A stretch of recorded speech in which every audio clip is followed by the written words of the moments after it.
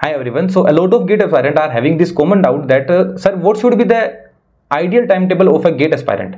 Look, there is nothing like ideal timetable. Like you will see a lot of mentors saying that you need to have a complete roadmap of your GATE preparation, that on this day I'm going to watch this lecture and on this day I'm going to write test series, this much gap should be there. But the things don't work like that when you are doing the preparation. Believe me, things don't work like that. Like, it's not that I'm not saying that you should not have a future scope. You should have a future scope, but the future scope should be like this, that within 2 months I need to complete my network analysis and control system, or whatever the subject you want to complete.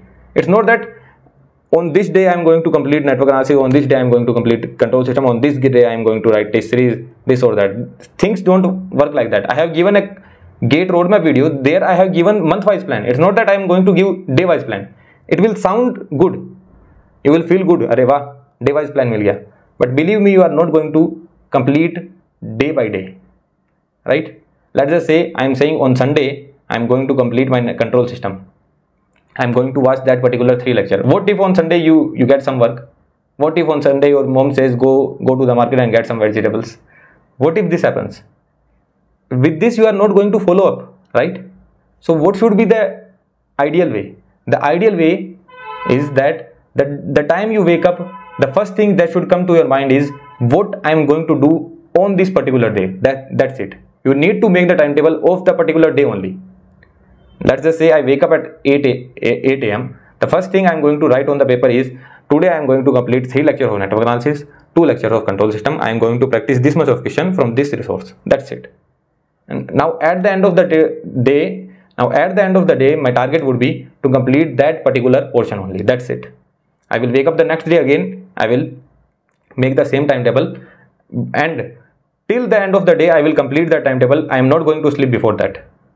If I haven't completed my day by day task, I am not going to sleep. So once I complete the task, then only I am going to sleep. That's it. So make your day wise plan. It's not that you are going to make complete plan. It will sound good to you, but nah.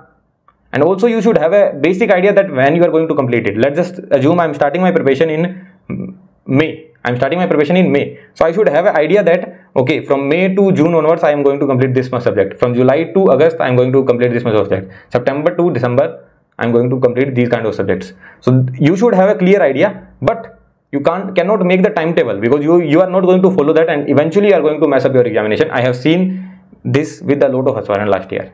Now this thing came in action last year only to make day-to-day roadmap, but that doesn't work.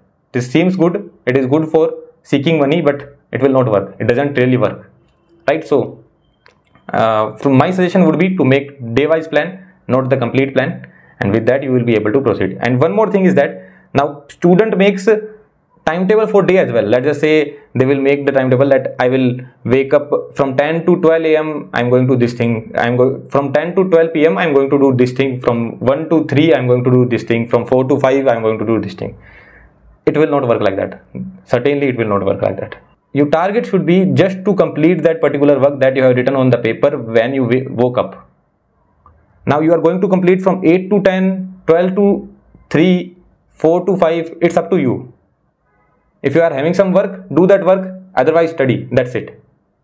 If you are feeling tired, take a break, close your eyes, get refresh and start studying again. Take break again, start studying again. Now, when should I take the break? This is also one good question. Now, different people have different capability. So when I was an aspirant, when I was a student, I used to study around 2 to 3 hours without any break. But that was suitable for me. There are some people who cannot study for 1 hour as well. Like they need some break. So I would say at least you should have the capability of studying 60 to 70 minutes in one go. Because if you are not studying 60 to 70 minutes in one go, there is no meaning of that. There is no meaning that you are going to attempt the examination. Because 60 minutes will take you at least to get into the concept, right? And if you are just going into the concept and just leaving it there, that I will take the break, then you will forget everything and you will not be able to recall whatever that you have studied in those 60 minutes. So at least 60 minutes should be enough, not 20 minutes, 30 minutes that I will study for 30 minutes, take 5-minute break. Study for 30 minutes, take 5-minute break. Things don't work like that. It will be like people will give it some scientific name or anything like that, so it will sound good, but that's not how you get a rank. For getting the rank, you need to study at least 60 minutes, or try extended it 60 to 90 minutes, at least to 100 minutes. So if you study like this, then believe me, you are going to perform much better than your competitors. So yeah, that's it. This is what I wanted to tell. So briefly, I will tell you what did I tell. So firstly, I told you that there is no meaning of making the complete day-to-day roadmap for the complete year. Just make your particular day timetable only, and in that particular timetable, you just need to write what are the things that you're going to cover. And it's not that you are going to write down the timing from this time to this time I'm going to cover. No, you just get some time, cover the things, and if you are having some other work, do that work, get back to study and start studying. Again getting some work, do that work, start studying, take breaks, again study. It's not that you are defining a particular time that at this time only I will study, at this time I am going to do this work. No, that will hamper your preparation.